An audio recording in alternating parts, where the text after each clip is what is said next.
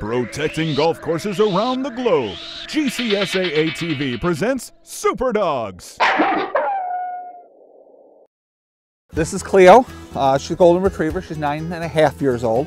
This is Patra. She's 3 years old. When I got Cleo, Petra was a puppy and everybody asked me what I was going to name her, and I said Cleopatra, and so the name kind of stuck. So it's Cleo and Patra. And they both live on the golf course with me, so they're here all day.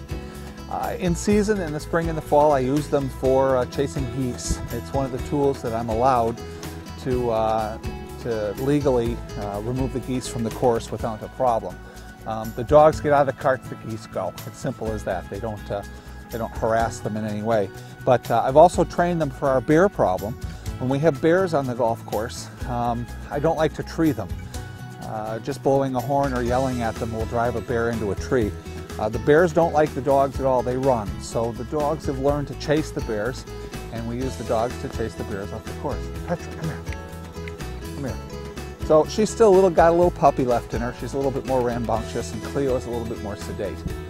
Neither one of them ever had a collar on. They know the golfers, they know the rules of golf, so they're very good about interacting with the golfers and playing on the course.